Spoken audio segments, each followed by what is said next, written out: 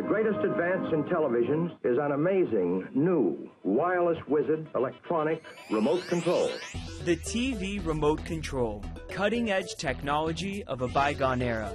In living rooms since 1950. Now, replaced by this, your hand. Oh, I'm just turning on my TV. Today, companies are looking at gesture control technology to disrupt the way you interact with your TV and your entire home. iSight is an Israeli startup leading the charge with a small gesture-controlled set-top box it calls SingleQ. The CEO barely lifted a finger to show us how it works. Just click like that, yeah? You use your finger to scroll and then pinch to click which device you want. Then you scroll to a setting like volume and start clicking up or down.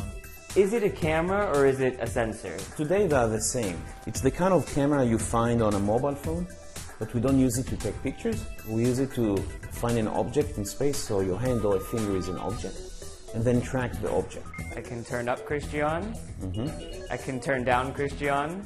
Something that I would never do in real life. Gesture sensors had a major breakthrough in 2010 when Xbox brought the Kinect into millions of homes. BMW is demoing hand gesture sensors to control the air conditioning and radio on dashboards.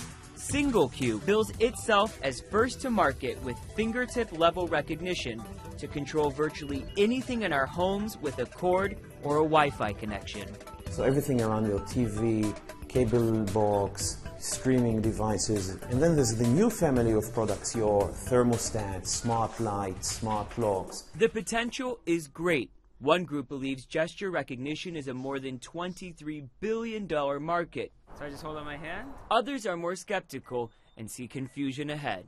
Every single gadget that you have is going to have a different way of controlling it now, where you might have to change the channel by going like that on one TV, but another TV you have to change the channel by going like that, and you're going to have to learn that for every single device. Despite concerns, gesture control, once only imaginable in science fiction films like Minority Report, could be set to enter many parts of our lives that this device never did.